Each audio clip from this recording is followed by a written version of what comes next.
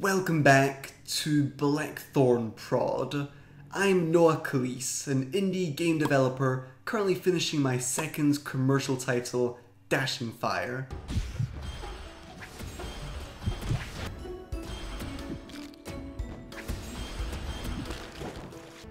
It's a challenging roguelike about dashing between small, juicy worlds filled with creatures and loot.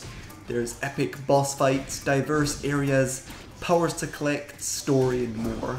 I'm the sole developer on this project, which has been in the works for roughly 9 months. I've made almost a dozen devlogs about the creation process of this universe, and in this video we'll continue the Dashing Fire journey. I'll share with you a day in my life as a game creator from early morning to nighttime. We'll see how long I work, what I do to stay balanced and motivated, progress made on the project, and more. Before diving in, I wanted to let you know that if you're interested in learning how to create video games, then I've made 4 complete game development courses available on Udemy. One will bring you through the absolute basics of programming, the Unity game engine, and art. Another teaches you how to make an entire top-down shooter. Or perhaps you would be more interested in creating a platformer adventure from A to Z. Finally, there's a course on creating a turn-by-turn strategy game. All links are in the description, and remember there's a 30-day money-back guarantee, so if you don't like the teaching style, there's no loss on your part. So for the past month, I've been waking up at 7:15. There's nothing quite like fresh, early morning air. It gives me time to meditate, eat a good breakfast, take my time without rushing to work. Sometimes I might very well want to begin working and creating games as soon as I get up, but gently forcing myself to let go of those impulses helps me keep up consistent, good quality work. Less hours in the Blackthornprod office means more enjoyment and more done in the long run. Around 9 o'clock, it's time to start creating. I open up Unity, Visual Studio, and Photoshop, which are the softwares I use to create my games, and then check Trello to see what I need to get cracking on for the day. My planning is straightforward and simple, and this morning I need to work on boss fights. More specifically, I've added some explanations to these monstrous battles, which differ slightly from the game's levels. To make sure the player doesn't accidentally skip these, I'll have him or her hold down a mouse button for about 1.5 seconds before the fight can begin. So let's get to work. And here's the end result. It's almost 11 PM now. This took quite some time since I needed to do so for every boss, character, and there's about a dozen. The next task for the day is to fix a pesky glitch when hovering over the sun. If the mouse pointer is on the edge, it jitters back and forth like this, which is very unappealing. Okay, a few minutes later, and the simple solution to this was to wait a tiny bit of time before having the sun transition back to normal after the cursor hovers over it. Dashing Fire is a world I'm close to considering complete. I've almost finished work on the project, and if it wasn't for a fellow game creator, Jan, there are many small inconsistencies and bugs I may not have seen before launch. So shout out and thank you to him for his helpful feedback on Discord. Dashing Fire would probably risk going on and on if I didn't set myself a deadline to work towards though, so keep an eye out for the game's launch date trailer sometime soon. I'm so excited to have you all explore this game I've been creating throughout the year. Meanwhile, my brother Liam, fellow instructor on the 4 game creation Udemy courses I published in the past 2 years, is also working on his own projects.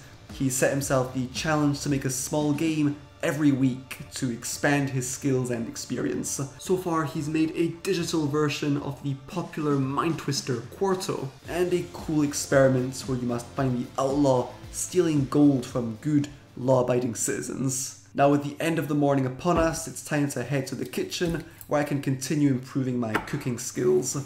Cooking is a newfound mini passion. It helps the family, is both creative and most of the time relaxing, and doubles my appetite for good food. After that tasty lunch, I head back to the office. My quest for the afternoon is to add a simple stats page to Dashing Fire's main menu. Here the player can see how many deaths, total wins, quests completed, and so on. All the art and coding took me about 2 hours, and by 2 o'clock it was time to head with my brother to our first meeting with an accountant. That might sound a little dull, but we definitely need some help setting up all the paperwork and administrative shenanigans for Blackthornprod. I'm more than happy to pay an expert on the topic so that I can mainly focus on creating rather than confusing research. Since the last devlog about 2 weeks ago, I've made a ton of progress on Dashing Fire, quite a bit of which isn't readily apparent but important nonetheless. Here's an overview of changes made to my game since then. So I made it so you can't encounter the same boss twice in a row.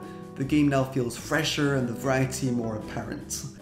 The level up scene once had a timeline showing player progress that looks like this. Now it looks like this. A lot cleaner and simple, I think. When you're at 1 health, to warn players of the danger, I've added a red border to the screen as well as a heartbeat sound. It's subtle and helpful. I've added dark levels to the game which have 1 chance out of 8 to appear in any given level. This simply limits how far the player can see, making the game a tad more challenging. To balance things out, there's flying stars that spawn during dark levels, which give the player extra star loot if caught. I also added lava or a spiky wall behind the player in every single level to add some pressure. I realized some players would explore the entire level and collect every single chest. This slows down the game's pace, gave players way too much loot, and felt quite boring. So having something to pressure slow players was a nice little addition. Next up, I made sure you can't take damage when you reach the sun in a level. Tweaked the achievement box with a golden highlight so it's clearer you unlocked it. Many juicy sound effects were added in boss fights or elsewhere. Some people have asked whether I make all the sound effects, and the answer for this project is no. I do absolutely everything except the creation of sound effects and music.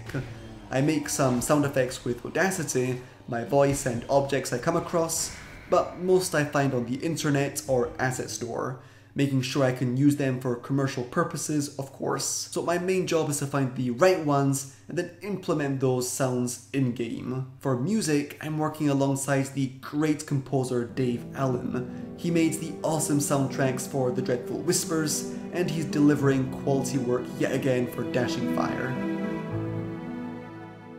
Oh, and if you head to Dashing Fire's Steam page, you'll see it has been updated, with shiny new screenshots, descriptions, and a nice animated GIF.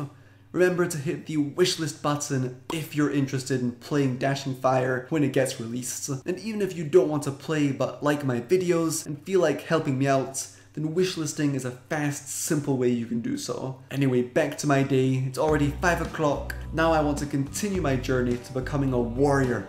For that, I need to enter the training camp. And to end what I consider a great day, I'm heading to my grandparents for an excellent dinner. They're some of the best cooks I know, and a little board game session. So there you have it, a normal day as an indie game developer living in France. Let me know if you would like to see more devlogs like this. I'm going to try and keep things fresh, varying my days, improving my editing skills, devlog storytelling. In the meantime, if you want to hear more from me, then consider checking out a really cool conversation I had with Thomas Brush, an incredible game developer and YouTuber. He made the amazing games Pinstripe and Neversong, and I was very lucky to get to talk with him and share stories and experiences. Okay, thanks for watching, stay tuned, cheers!